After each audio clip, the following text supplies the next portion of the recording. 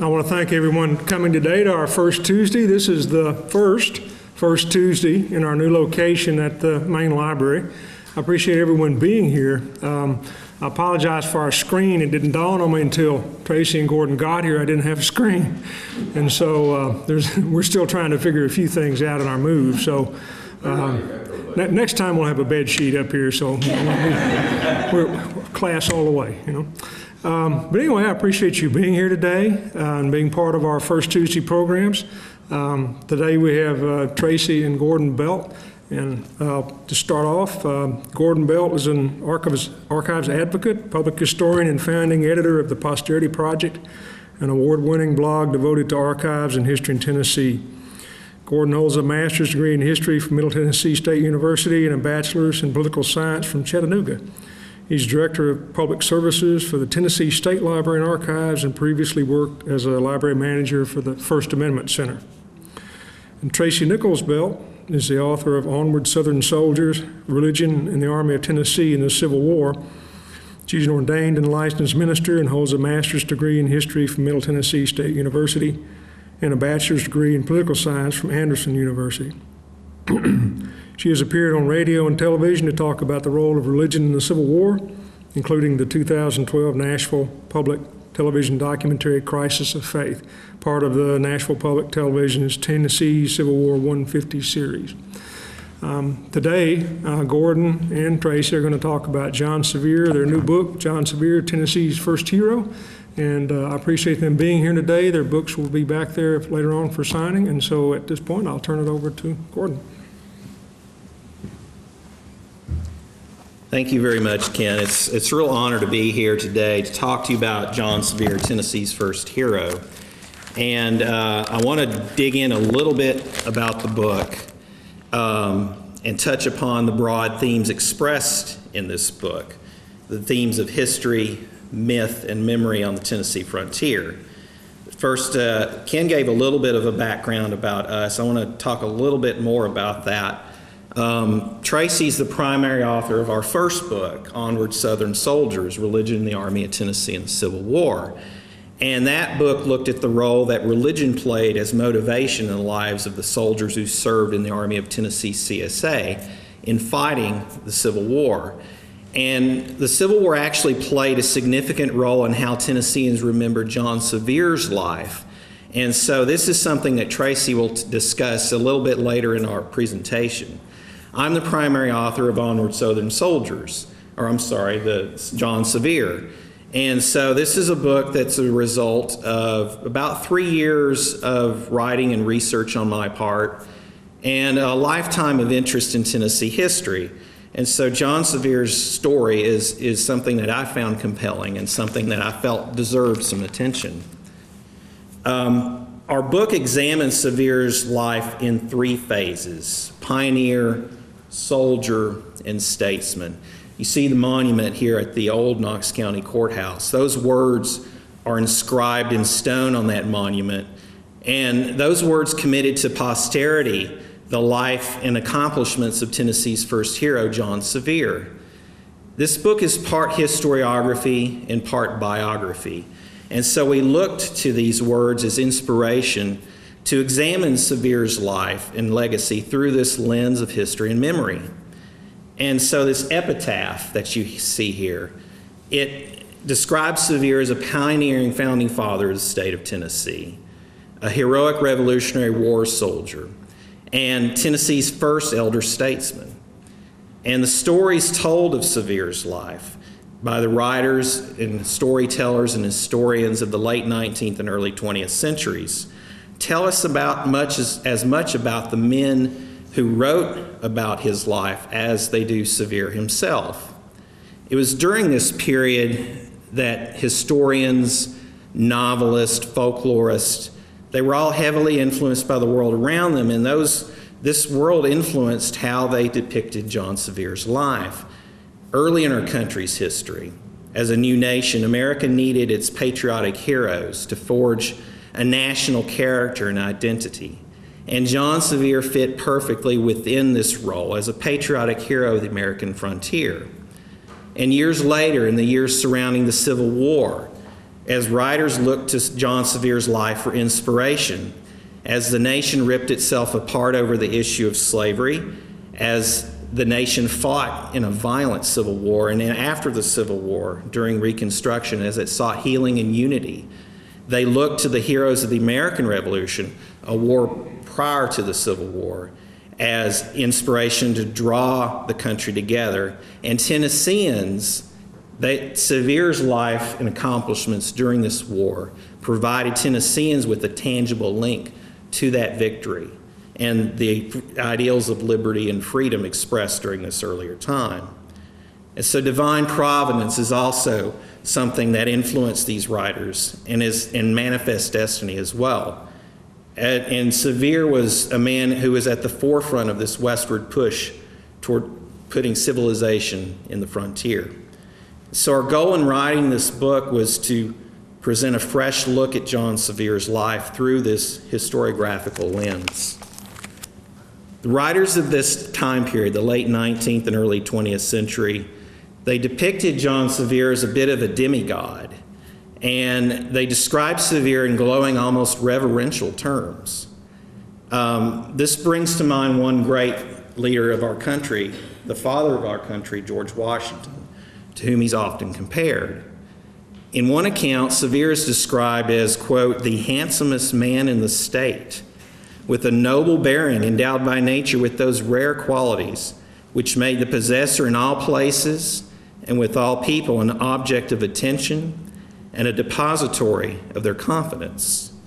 The writer and novelist James Gilmore called John Sevier the idol of the frontier people, and he singled out Sevier as a man of boundless courage, constant fortitude, and self-devoted patriotism worthy of the most heroic of ages. John Sevier's son, named Colonel George Washington Sevier, no less, said his father had died as he had lived, a firm and true friend of his country, and that his father was his namesake George Washington's disciples. Early Tennessee historians and antiquarians like John Haywood, J.G.M. Ramsey, and Lyman Draper, and others, they chose to focus on Sevier's heroic qualities as a way to build up a man who could represent Tennessee as its very own founding father. And John Sevier was for them the George Washington of the Old Southwest. And much like Parson Weems embellished Washington's life with stories of questionable accuracy, you may remember hearing stories about Washington chopping down the cherry tree and that he could tell no lie. Similar stories about John Sevier's exploits also were written by these writers, and these stories were often embellished.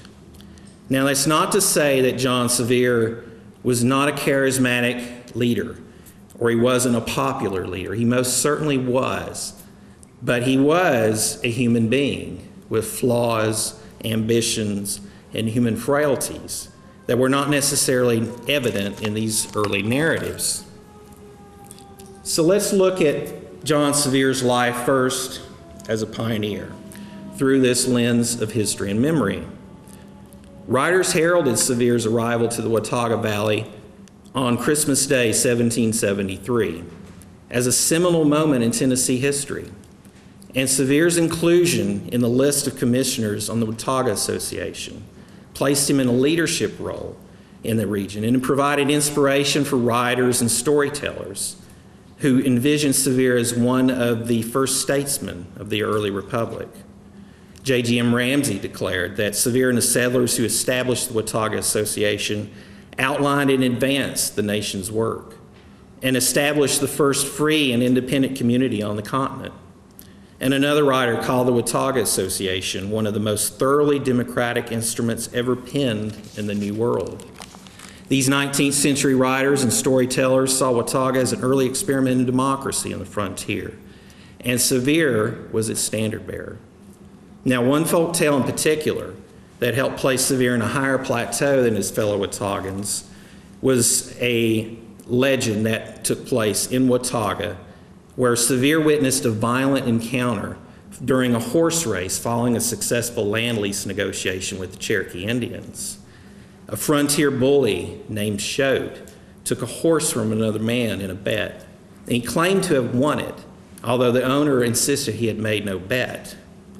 Now, following a heated argument witnessed by Sevier, a violent altercation occurred. And in the aftermath, one Cherokee lay dead and another, and the rest of the tribe left in disgust and vowed revenge for what had happened. And so this violent encounter witnessed by Sevier between the Watauguans and this horse thief provided Sevier with the motivation he needed to establish the rule of law on the frontier. Writers and storytellers embellished this story with literary flourishes. And in one example, during the Tennessee Centennial Exposition, it was noted that, quote, "The infant community on the Watauga existed without law, but nevertheless existed in profound peace and perfect security." It went on to add, quote, "But as Satan entered the Eden in the form of a serpent, so he entered this little utopia in the wilderness in the guise of a horse thief, who at once kindly awakened the settlers to the necessity of organized government." Now, another folk tale originating in the Watauga Valley helped create this lasting image of Sevier as a brave frontier gentleman. Sevier's second wife, Catherine Sherrill, otherwise popularly known as Bonnie Cade, was Sevier's first lady in the hearts and minds of most Tennesseans. And the story of how these two soulmates met really symbolized the heroic frontier spirit that were espoused in these early narratives of Tennessee history. Now, Sevier's harrowing rescue of young Bonnie Cade at Fort Caswell on the morning of July 21st, 1776, echoed through the pages of history in fantastic accounts based on oral traditions passed down through generations of family members and storytellers. And according to legend, Bonnie Cade was outside the fort milking a cow when a band of Cherokees attacked the fort. And as Sevier was securing the fort, Bonnie Cade found herself trapped outside the walls. And so she found herself suddenly in imminent danger. So as the Cherokees pursued Bonnie Cade, the legend had it, she ran towards the stockade, leaped up to grab the top of the stockade, to pull herself over and into the arms of our hero, John Sevier. Other accounts have John Sevier actually reaching over the fort walls, gunning down her Cherokee pursuers and lifting her up over the walls to safety. And so while the details of this account vary and are embellished in the pages of history, the stories of this chance encounter and gallant rescue helped build John Sevier's life and legend as a bit of a romantic, a hero, and a leader of men on the frontier. Now, historical accounts of John Sevier's relations with the Cherokee Indians in particular also placed him in this heroic light. Sevier's chroniclers said of him that the Indians had a great reverence of him, yet a great dread of his mode of warfare. And so John Sevier, in his mode of warfare, usually employed a small but well-trained army of frontiersmen. And they used this army to penetrate the contested Native American territory. They destroyed villages, they captured and killed adversaries, and in a lot of cases, these skirmishes became bloody confrontations of hand-to-hand combat between the white settlers who sought to defend their newly acquired territory and the Native Americans who saw the white man's ever-increasing encroachment on their land as a threat. And so in all, Sevier engaged in no less than 35 battles with Native Americans, some of them hardly contested or decisive, but all of which, legend has it, Sevier emerged victorious. And the efforts by these writers and historians to put Sevier's battles with these Native Americans into broader context, this really began in earnest in the aftermath of the Civil War, at a time when the nation sought healing from the wounds of that great war. In a biographical sketch of Sevier written in 1893, Oliver Perry Temple went so far as to equate Sevier's skirmishes with the Native Americans and the Creek Indians with battles fought by the patriots of the American Revolution. In his sketch, Temple wrote, quote, The far-reaching importance of this Indian fighting has not been and is not now half appreciated. Few men ever think that when Sevier and Robertson, Boone and Logan were repelling Indian attacks or invading Indian country, they were doing anything more than protecting the white settlements, whereas in fact they were unconsciously fighting the battles of the American Revolution. Now, early Tennessee historians and writers, they heap praise on John Sevier for his fighting prowess against the Cherokees. And one writer in particular found in Sevier a kindred spirit. In 1889, Theodore Roosevelt, our nation's 26th president, authored a book called The Winning of the West.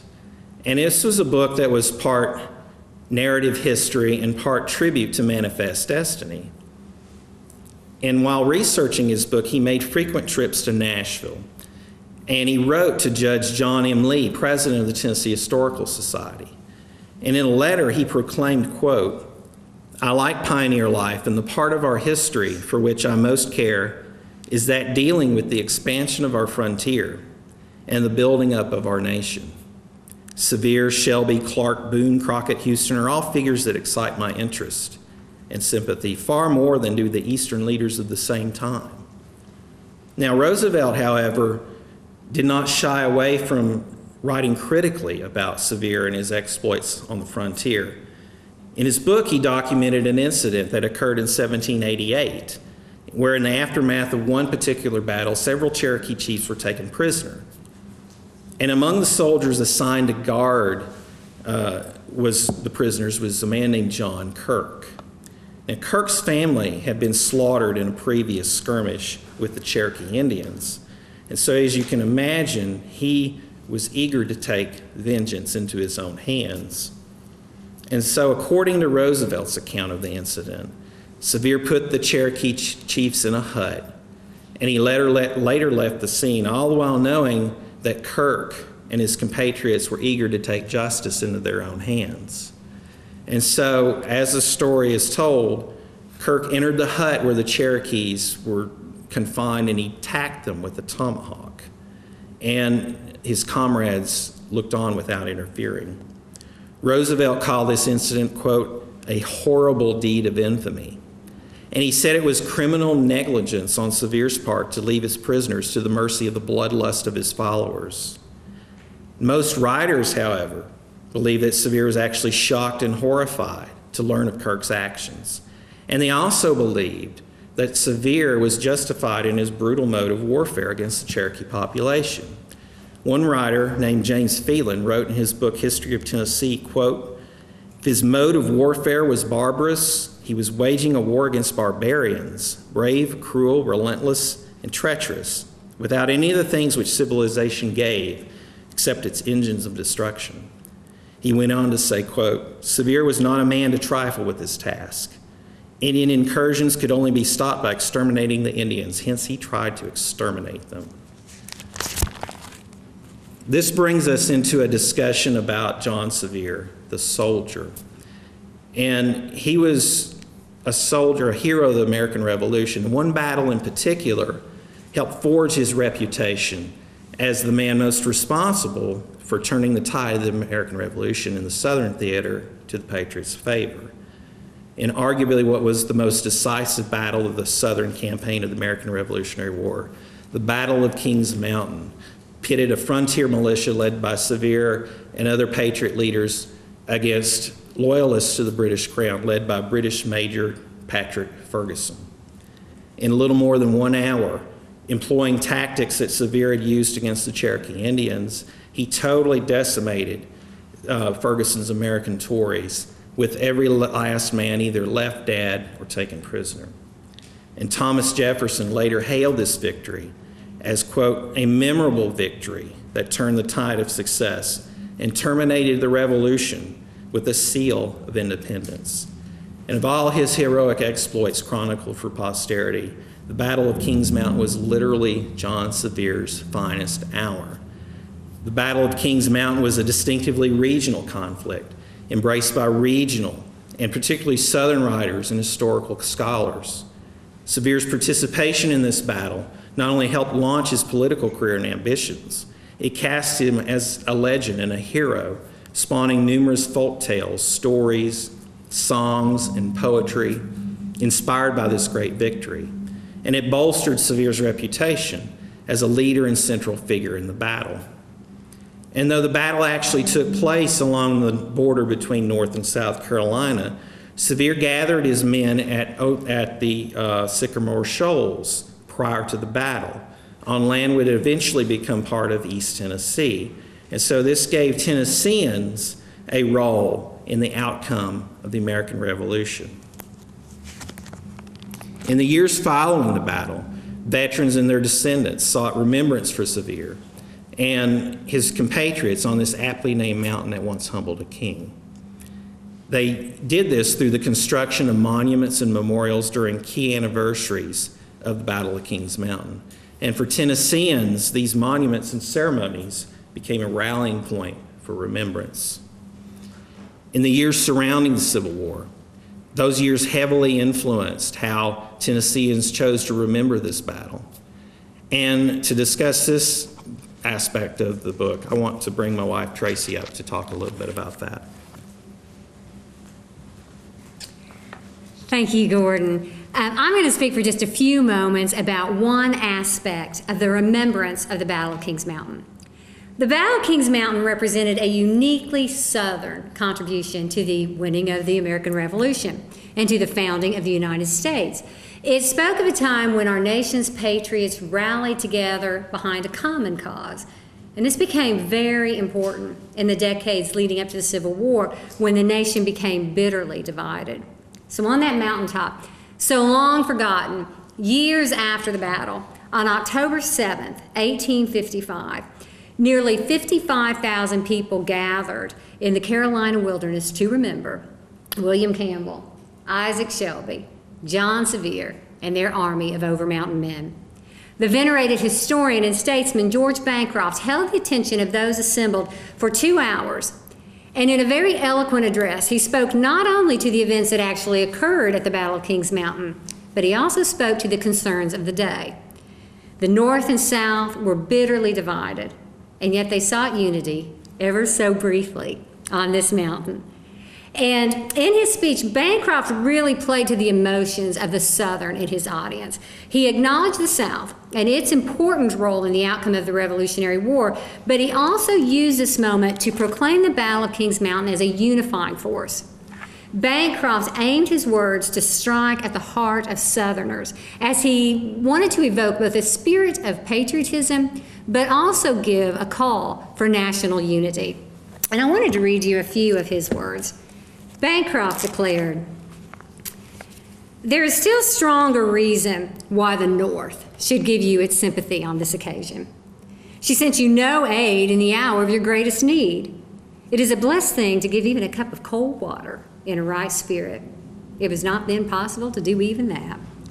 All honor must be awarded to the South, since she was left to herself alone in the hour of her utmost distress. The romance of the American Revolution has its scenes, for the most part, in the South. And the Battle of Kings Mountain, of which we celebrate the 75th anniversary today, was the most romantic of all." He went on to declare, "The states are bound together by commerce and dovetailed by canals and rivers and railroads. But the recollections of the crowded hours of this glorious action of our fathers speak to the heart and make us feel, more than all the rest, that we are one people." But in the years following Bancroft's address, the divided nation declared war upon itself. On April 12, 1861, the firing on Fort Sumter launched the Civil War, and the Civil War nearly erased all of what John Sevier and his compatriots had accomplished at the Battle of Kings Mountain.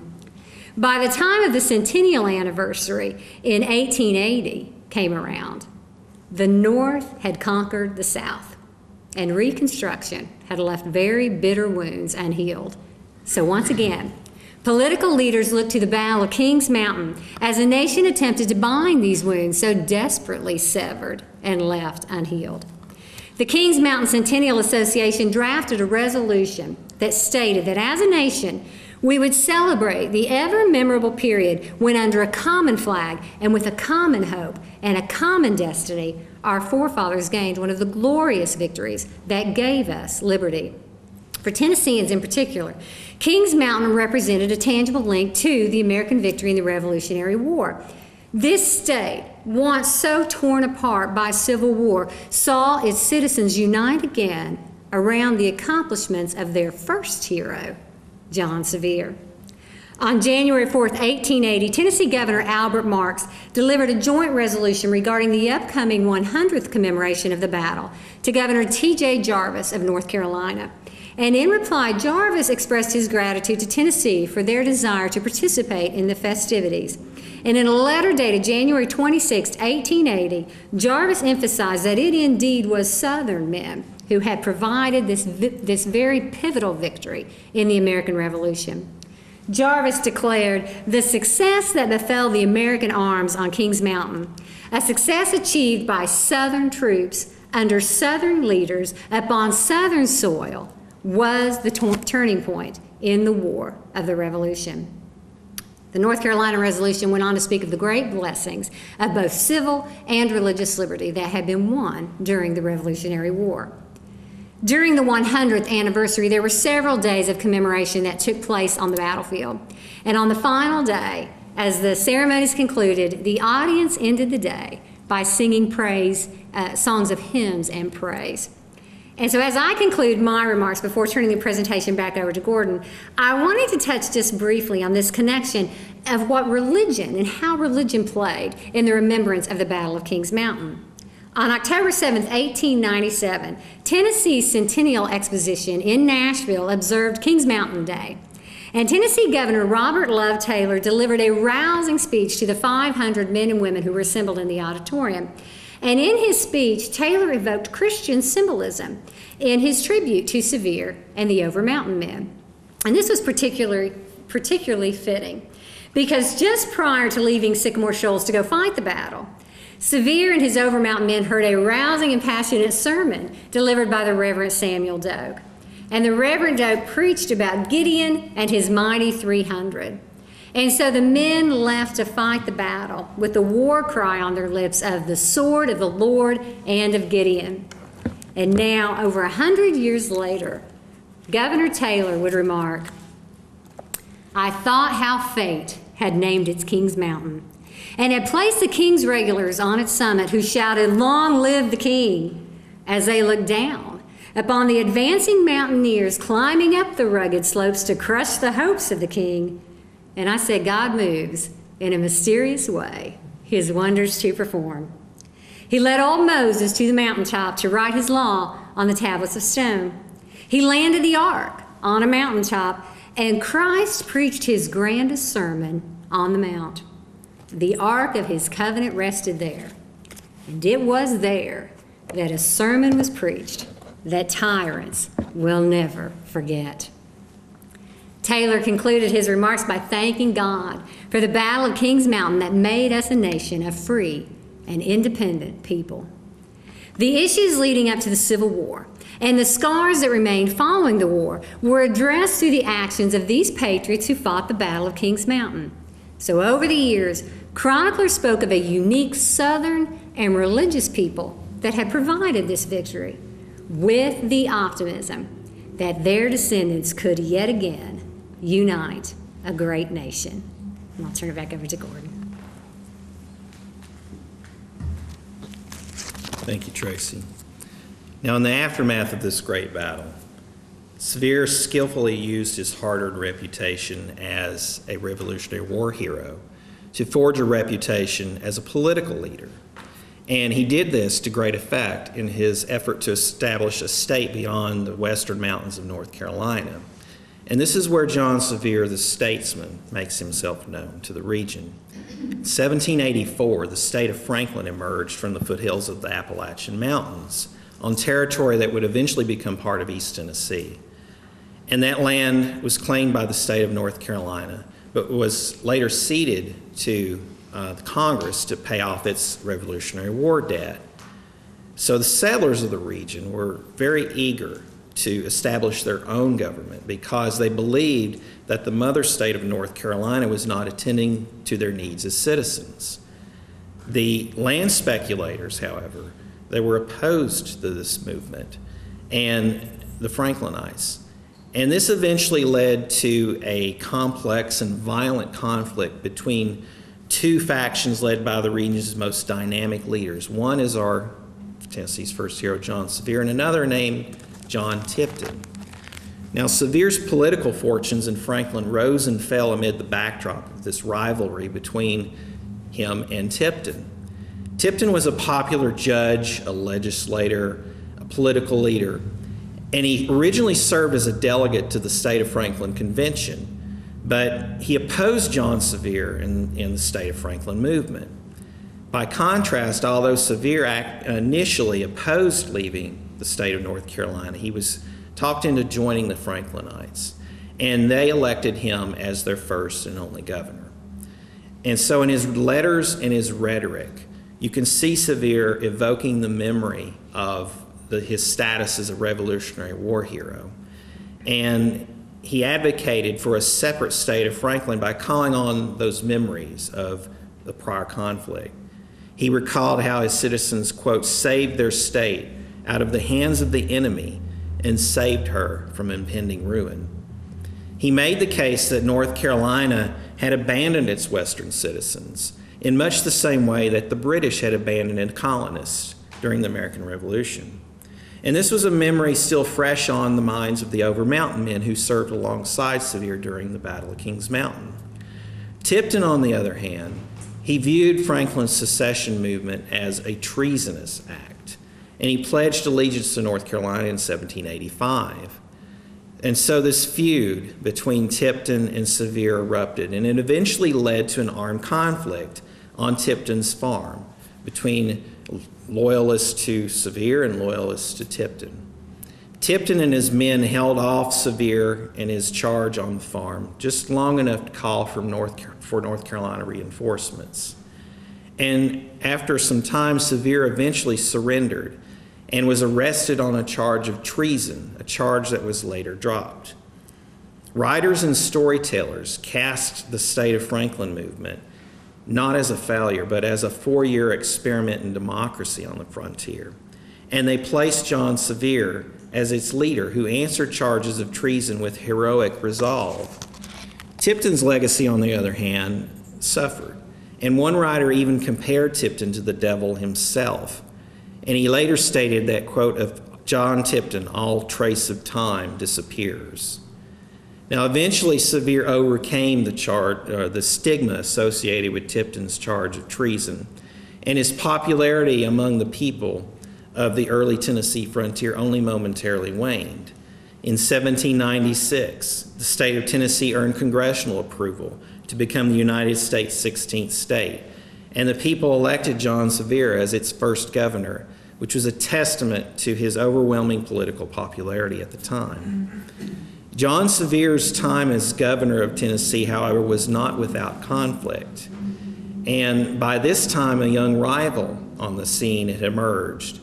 And the name of this rival was Andrew Jackson. This is actually one of my favorite parts of the book. Personal rivalry between Sevier and Jackson began in 1796, when Jackson offered himself up as a candidate for Major General of the state militia. And Governor Sevier, however, he favored another man named George Conway. And so Sevier helped secure Conway's position to that post, which left Jackson infuriated. But Sevier brushed the young upstart politician aside, and he said he claimed very little, he cared very little about the charges of, quote, a poor, pitiful, petty, fogging lawyer. That's what he called Jackson. The feud between Sevier and Jackson escalated after Sevier himself was denied the same position in the state militia when Archibald Roane nominated Andrew Jackson to the post. And so Sevier used this defeat as motivation to run for office once more as governor. And he earned that office. And he, during the election, however, he was greeted with charges of bribery and scandal. Andrew Jackson had produced documents claiming Sevier had engaged in a massive land fraud, and he asserted that Sevier had conspired to destroy original records of land ownership, and he replaced them with forged claims. And he further alleged that Sevier had resorted to bribery to keep the replacement quiet. And despite these claims, Sevier was actually successful in his campaign for governor. Can't imagine a campaign where you're accused of bribery that you'll succeed, but he did. But he was still chafing under the weight and humiliation of Jackson's accusations. And so when these two men met on the courthouse steps in Knoxville, Tennessee on October 1st, 1803, a confrontation was inevitable. When they met outside that courthouse, they exchanged angry and heated words, and their voices rose in anger as onlookers gathered on to witness the quarrel. And after some of those words exchanged, Sevier apparently challenged Jackson to draw arms. But Jackson was only armed with the cane to Sevier's sword, and so Jackson declined. But during the exchange, Sevier alluded to Jackson's lack of military experience before becoming a major general. And so Jackson's defending his services to the country. And Sevier remarked, quote, "Services, I know of no great service you rendered the country except taking a trip to Natchez with another man's wife." So with that insult, Sevier had crossed a line from which he could not retreat. And if you know anything about the relationship between Andrew Jackson and Rachel, you know you do not insult Rachel without incurring the wrath of Old Hickory. And so Jackson came to the defense of his wife's honor. He said, quote, "Great God, do you mention her sacred name?" Jackson then lunged at Sevier, and allies of both men drew pistols, and actually one pistol was fired and an errant bullet grazed an innocent bystander in the skirmish. But cooler heads prevailed. The men were quickly separated. But this was only the beginning of their confrontation. Thereafter, the two men traded letters with gradually escalating insults. In a letter dated October 2nd, 1803, just a day after the incident, Jackson called Sevier's conduct a, quote, "ungentlemanly expression," and he challenged Sevier to a duel. Sevier answered Jackson's letter with his nearly word-for-word mocking rebuke. Sevier did not want to engage Jackson within the city of Knoxville, or in Tennessee for that matter, because the state law forbade dueling in its borders. Jackson, however, believed that the duel should take place in Knoxville, where the insult occurred. So you see a trade of letters between the two men arguing over where they're going to duel. Ultimately, Jackson agreed to meet Sevier on his own terms. He said, quote, "If it will obviate your squeamish fears, I will set out immediately to the nearest part of the Indian boundary line. You must meet me between this and 4 o'clock this afternoon, or I will publish you as a coward and a poltroon." So the chaotic events of the day of the duel were blurred by loyalties of both parties, and they were chronicled by partisan newspapers representing both sides of the dispute. In an affidavit signed by a witness favoring Jackson, it was reported that Sevier had refused to accept a note from Jackson, and soon afterwards, Sevier had retreated behind a tree. News accounts favoring Jackson portrayed Sevier's actions as that of a rogue and a coward, but Sevier's partisans saw no weakness in their governor. The Tennessee Gazette defended Governor Sevier against charges of cowardice in an anonymous editorial written by a citizen of Knox County on November 25th, 1803. And this citizen wrote, quote, "Strange indeed that after so many battles and engagements the governor has encountered, that such a thing as cowardice should be imputed upon him." Most writers and historians will actually say that, and they conclude that this feud between Jackson and Sevier actually marked the beginning of a political divide between East and West Tennessee, which to a large extent still exists today. And long after the feud, Sevier remained bitter over Jackson's insults. According to Sevier's own diary, Jackson disturbed his thoughts and haunted his dreams. In his diary, Sevier wrote, quote, "Curious dream. I dreamed my father came descending in the air in what appeared at first like a cloud. I asked him if there was any news where he had been. He answered that he had heard much conversation respecting the quarrel between Judge Jackson and myself. He told me that Jackson was viewed by all as a very wicked man and a very improper person as a judge." So despite the feud with Jackson, Sevier's public popularity only momentarily waned. He concluded his service as governor, and John Sevier earned the favor of his constituents once more. He served in the Tennessee State Senate, and he later served 4 terms as a United States congressman. Now, while in Congress, Sevier died while on a surveying expedition in Creek Territory on September 24, 1815, just a few months following Andrew Jackson's decisive victories in the Creek War and the Battle of New Orleans. He was buried with military honors on a spot of land not far from where he fell ill in Decatur, Alabama. And for over 70 years, there was no statue erected in Sevier's honor, and his epitaph was without embellishment. Years later, John Sevier's grandson lamented, quote, "That arm that so often drew the sword in defense of his country has long moldered in the soil of a sister state, and Tennessee does not know where the mortal remains of Governor John Sevier lies." The branches of the old hickory cast a long shadow over Sevier's grave, and it was not until the end of the Civil War and Reconstruction that Sevier's remains and his memory were honored in a manner fitting of Tennessee's first hero. In 1889, Sevier's memory was resurrected once more in a grand ceremony that brought thousands of people to the old Knox County Courthouse to witness Sevier's return to native soil.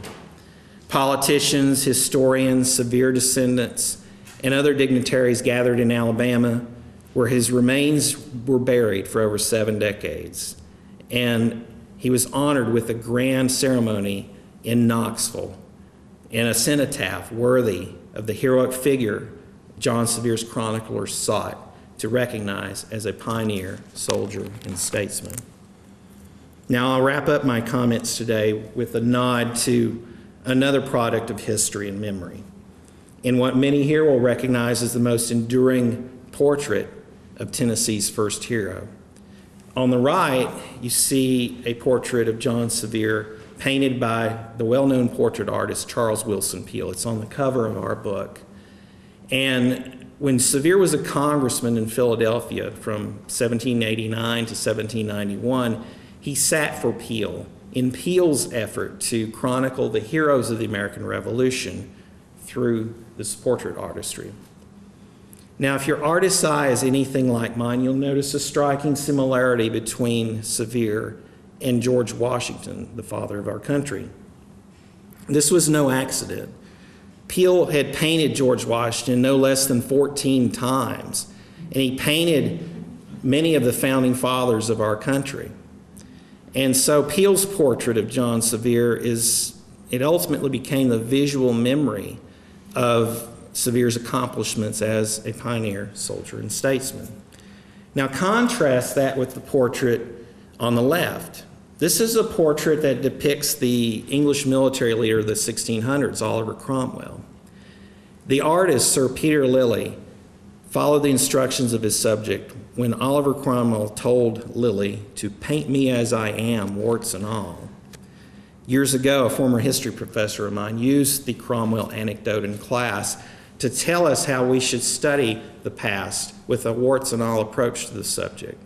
History is not always written in black and white terms, and historical figures like John Sevier were often pragmatic and not as idealistic as their chroniclers would have you believe. When we read of their exploits in the history books, it's important to remember that there are often shades of gray that color the lines between truth and fiction. And how we remember the past is often as important as the past itself. And so history is a complex subject. When done right, goes well beyond the memorization of names, places, dates, and important events. History's full of contradictions, and it's those contradictions that make the study of the past so compelling. This is also what makes John Sevier such a compelling historical figure. Though his chroniclers sought to cast him as an unblemished hero, his flaws, his ambitions, those are what ultimately make him so interesting and compelling. And in my estimation, he is truly, warts and all, Tennessee's first hero. Thank you.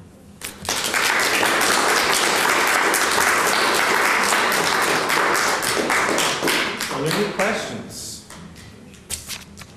So, is he still in Alabama, or is he moving? He is in Knoxville. If you will go to the Knox County Courthouse, that monument that I showed in the slide earlier, that's where he's buried, alongside his wife, Bonnie Kate, who was brought there much later. She lived longer, obviously. And there's also a monument there of his first wife, Sarah Hawkins, who we write about in the book. Her body was never recovered. She died in childbirth, giving birth to her 10th child. And there's a story in the book about how she died, and how under cover of dark, they brought her body to a spot that some folks had dug a hole for her because they were worried about Indian attacks.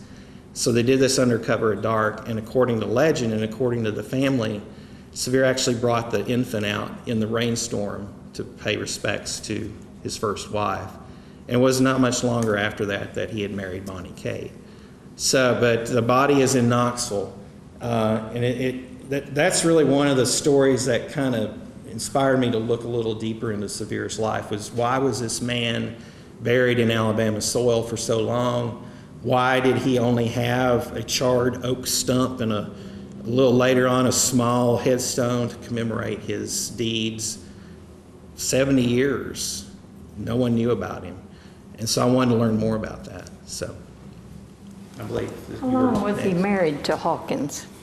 He married Hawkins, I forget the year, it's in the book, but she died, and he married Bonnie Kate really close to the Battle of Kings Mountain, 1779, 78, 79. So they were married when she was very young, about 15, 16. And so he set out to the west. He was a Virginian, native Virginian, and he wanted to acquire land. Much of the land in Virginia had been spoken for. And so he sought adventure out west, and he was a very charismatic figure, and so he was able to rally a lot of people behind him, and obviously able to charm the ladies. And so he charmed Sarah Hawkins and then later Bonnie Kate. And an interesting fact about that is they had 18 children altogether, and all 18 lived to adulthood, which is very unusual for the time. And that's an interesting fact too, because these children had children. And so the nation is literally crawling with Sevier descendants. We've had over 60 of them. We went to Marble Springs in June. Marble Springs is actually, if you'll hit the next slide, this little cabin that's on the plantation. Marble Springs is supposed to be where John Sevier spent his later years in life as governor of Tennessee. And at Marble Springs this past June, we met 66 Sevier descendants and got to talk to them about the book. And so it was really neat to see those folks. They came as far away as Hawaii, so it tells you how far. They're literally. Can you talk just a little bit about the monument at the city cemetery? Yes, I mentioned that in the book. That was, the monument was erected in, I believe, the 1840s. And it was done by a man named Putnam. And Putnam was someone who greatly admired Sevier. He actually married into the Sevier family. And he was really distraught over the fact that there was no memorial to Sevier and his accomplishments. And so he personally financed that monument and put it in the city cemetery, which caused great confusion among people who naturally thought, well, Sevier must be buried there.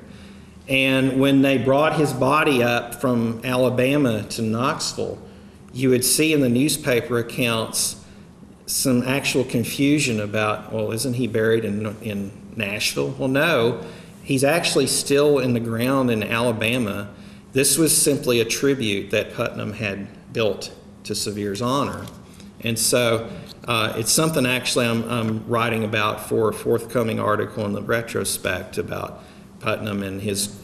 This in the cemetery and ran up on that monument, and I thought, oh, I don't think he's buried. No. Well, he's not buried. No, I mean, that Now, still causes confusion today. What about Jackson allies? What did they think about him? Well, you know, the relationship between the two is interesting because you see letters early on where, you know, they have a little bit of friction between them, but then they sort of settle up, you know. They sort of have a mutual understanding that, you know, they've got to work together. And so there was a period of time before the incident that I talked about where they actually got along. And Sevier is actually writing letters proclaiming how Jackson's this great man, and you know how we ought to let him have you know, this judge. He wanted to appoint him as a judge, and so he wrote a letter of support to Jackson. But then politics get in the way, and so Jackson's a very ambitious man, and he wants to move up. And the man standing in his way is obviously John Sevier. John Sevier is very popular in the East, and when John Sevier becomes governor, the majority of the state that's outlined for him to rule is occupied by Native Americans. And so his center of power is in the East where the settlements are. Jackson's moved west to Nashville, Hermitage. And so he's consolidating his political power out in the West, what's considered the West at that time. It's middle now, but so the ambitions sort of cloud the men's judgment a little bit. And, you know, Jackson was really eager to get a position in the military, and so to do that, he had to get past Sevier, and he leveled those charges of bribery and scandal, land fraud, which, you know, if you go back and look at the records, you can make a case for that if you really want to.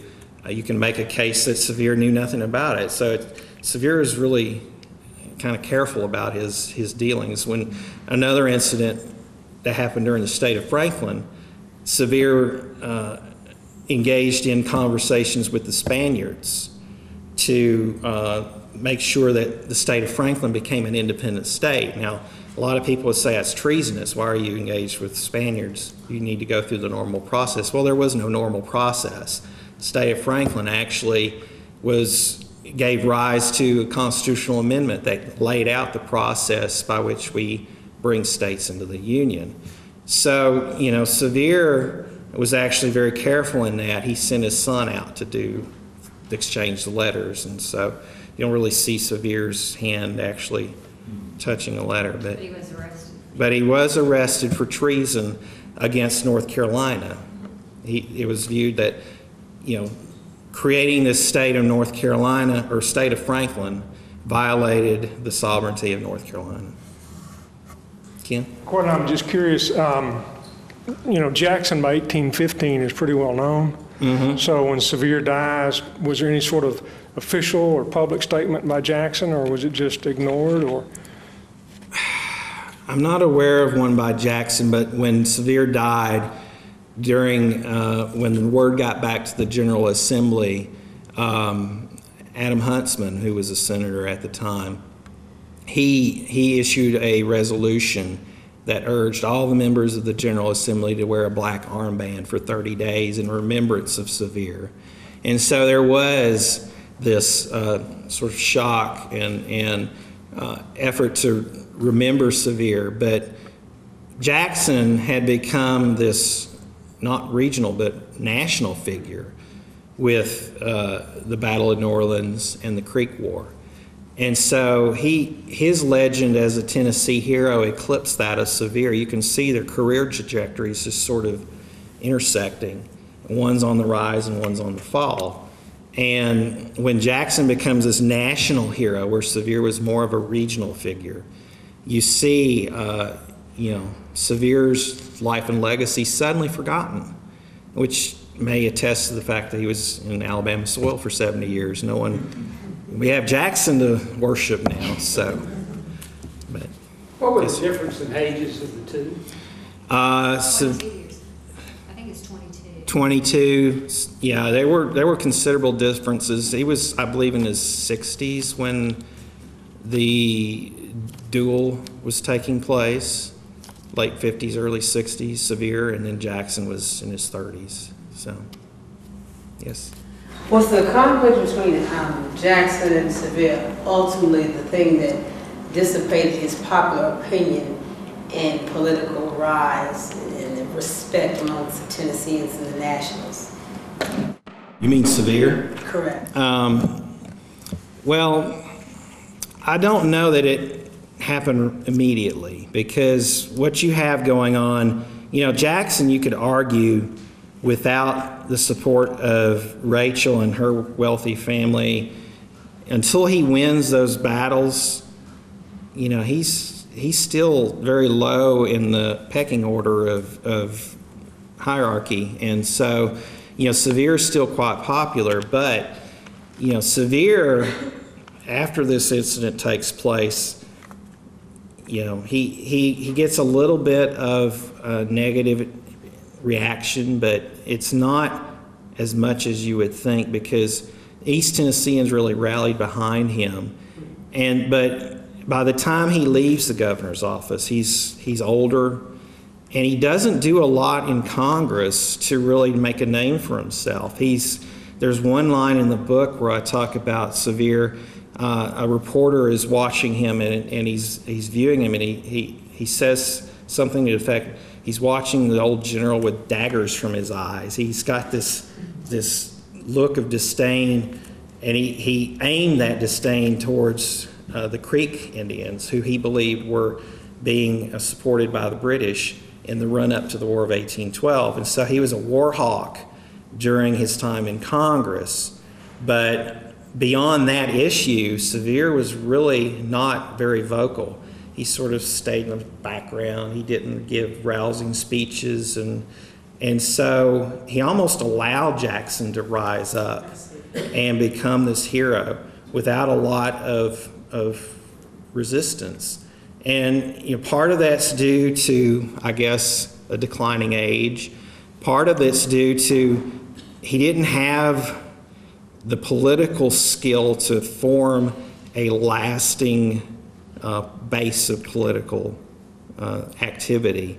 He was more interested in forming friendships and alliances, and Jackson was very cunning in his way of creating something that would last. And of course, you had the era of Jacksonian democracy that came up from Jackson's activities. And so Sevier was probably a victim of his own lack of really establishing a legacy beyond his early years as an Indian fighter and this figure of the Revolutionary War. He sort of, in a sense, rested on that reputation, whereas Jackson was building his.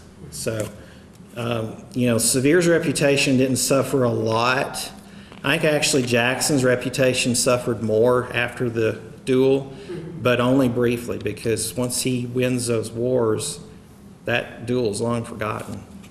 So, Did it hurt that Jackson eventually became the president and he took his powers to really overshadow anything Sevier had accomplished? Oh yes, obviously you become president of the United States, you're going to have a more a visible presence in the mind and the memory of those who are chronicling your history. And so, what I write about in this book is more, as I said, how people recall Sevier's time. And you see, these waves of remembrance, even during his lifetime. You see Sevier himself remembering his exploits in the King's Mountain and recalling those to his followers after his death.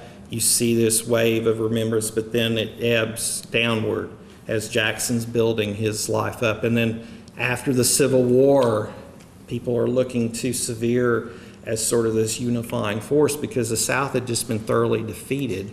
And so they were looking for somebody who had actually won a war and they wanted to rally around, a Tennessean. And so, oh, here's John Sevier. We need to remember this man.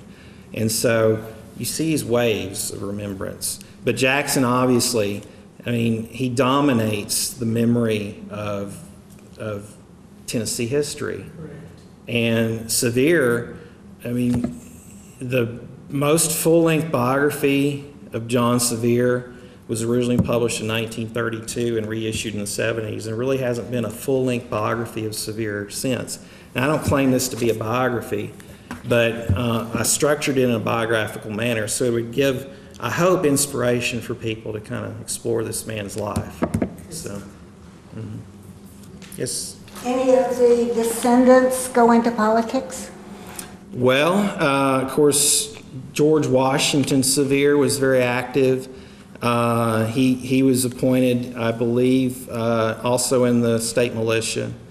You know, a lot of the folks, you know, they sort of rested on Sevier's reputation, and so, yeah, I didn't dig too deep into them, but I know, you know, George Washington Sevier is one of those men that was often consulted by the men like Lyman Draper, who I mentioned, as sort of someone who they could go to and recall their life, and so you know, he was active in that sense. Thank you very much.